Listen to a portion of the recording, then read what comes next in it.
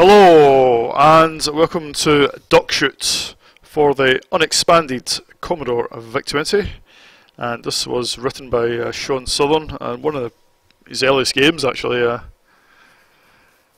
I sort of had a request by Lycosa to review this. You can see this, it says 83 is the copyright on this one. I think it looks like the C64 version came out in 85.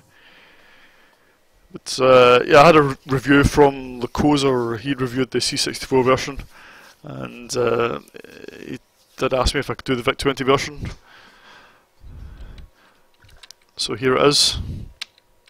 I'll just get the instructions.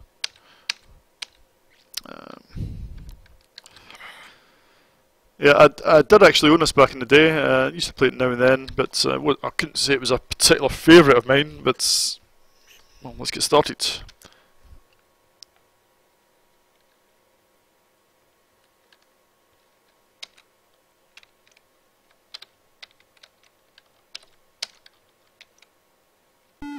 Right. So the idea is that it's a duck shoot, and you've got to shoot all the targets, or most of them anyway, before the time runs out. And you've also got a limited amount of bullets, so you have to shoot the 5 or 10 targets to top up your bullets.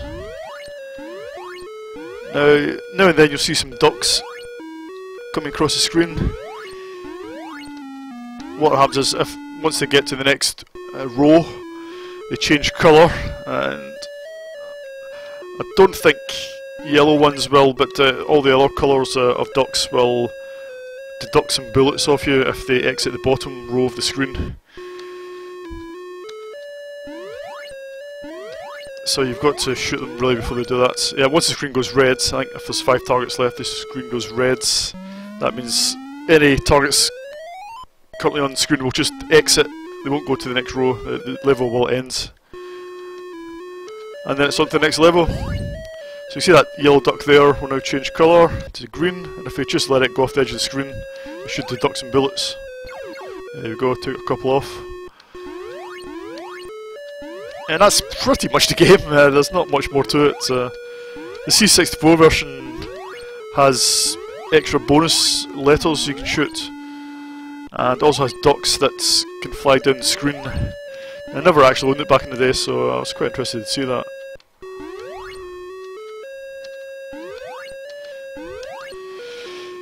And there's not much more I can show you. It just goes on to the next level. I think it gets a little faster, but that's about it, I think.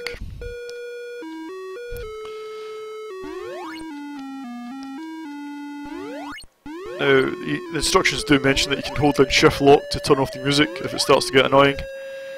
That's great. It works on a real 64 because it has a mechanical shift lock key, but also on the emulator you have to hold down shift, but it doesn't really work that well. Oh, what happened there? Oh, I ran out of time.